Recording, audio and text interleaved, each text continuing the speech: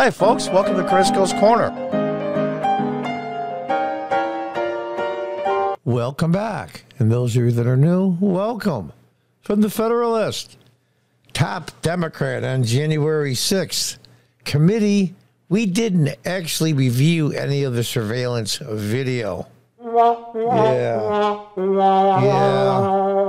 Benny Thompson, there he is. He is the chairman of the January 6th committee.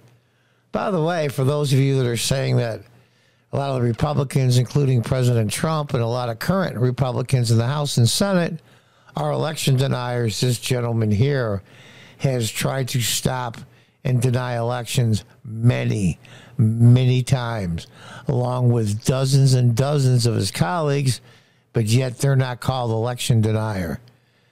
It's amazing to me. There's tons of video out. Go on YouTube and look at Benny Thompson election denying, trying to stop the electoral vote. But I digress. After Fox News host Tucker Carlson aired Capitol surveillance footage this week, exposing yet more falsehood from the House Select Committee on January 6th and leaving Democrats and their media allies irate, the committee chair on Wednesday said the panel never actually analyzed the footage. Well, I'll do it again. Well, more deserving maybe might be this. Yeah. On Monday's edition of Tucker Carlson Tonight, Fox aired the footage of the riot on January 6th, undermining the Select Committee's narrative of deadly insurrection. Oddly enough, to my knowledge, not one person has been charged with insurrection, but who cares about details?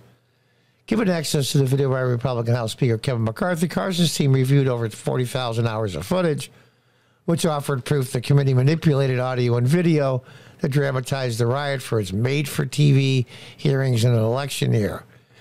Yep, they sure did. But in a Wednesday night statement to CNN, Select Committee Chairman Benny Thompson, Democrat from Mississippi, claimed the panel never analyzed the blockbuster footage Fox News aired this week.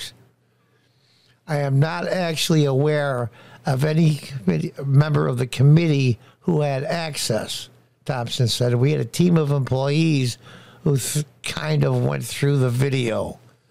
Yeah, hired political hacks. My understanding, they even hired somebody from TV to basically produce all of it. It's reality TV, the January 6th committee. You know, Housewives of Beverly Hills. Let me read that again. Quote, I'm not actually aware of any member of the committee who had access. We had a team of employees who kind of went through the video. Hiring investigators who went through the video doesn't sound like a very thorough investigation.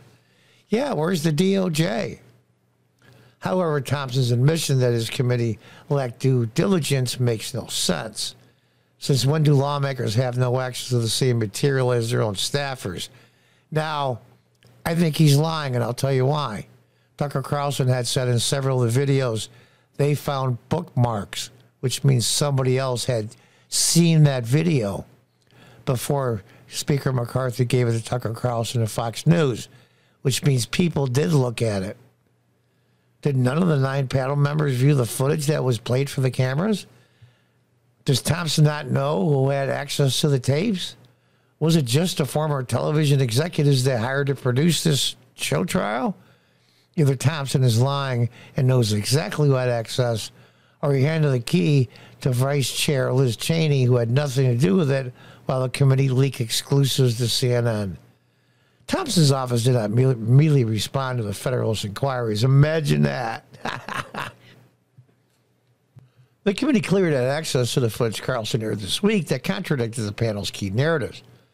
After all, members of the committee endlessly bragged about how many documents more than 35,000 investigators reviewed.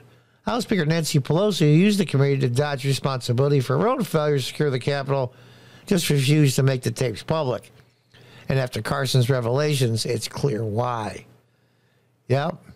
Carson's program showed the man who became the face of the insurrection, known as the QAnon shaman. I have several videos concerning him, was given VIP treatment by the police, and he was.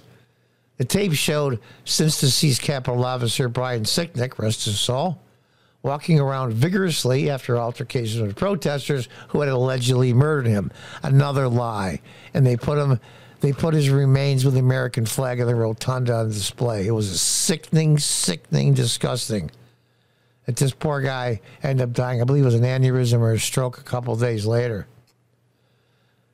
The footage also showed that mysterious writer Ray Epps lied to Congress investigators about his whereabouts the day of the riot, yet the committee protected the insurrectionist.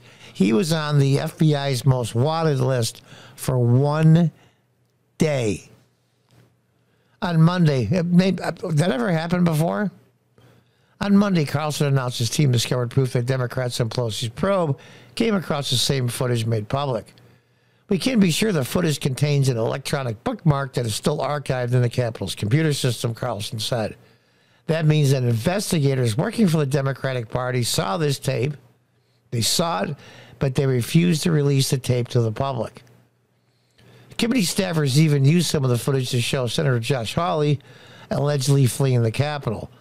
All Carlson did was extend the footage a few seconds longer that was televised in the committee's show trial hearings, and it became clear Hawley departed the Capitol along with other members of Congress.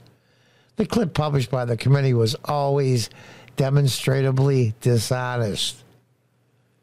Now, if you're a prosecution in a trial, we'll say, you're going to always show the video that makes your side look good. But here's the point. There was no other side. There was no real cross-examining of witnesses. The two show Republicans, Kissinger and Cheney, hated Trump's guts.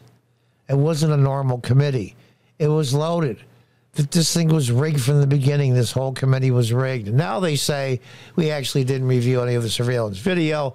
We just hired a bunch of political hacks to do it. It's, so you have an election denier that's head of the committee not knowing what the hell is going on. Isn't that interesting? This thing is a farce. But the problem is millions and millions of people will still believe what they believe. Right, wrong, or indifferent. So the clown show continues.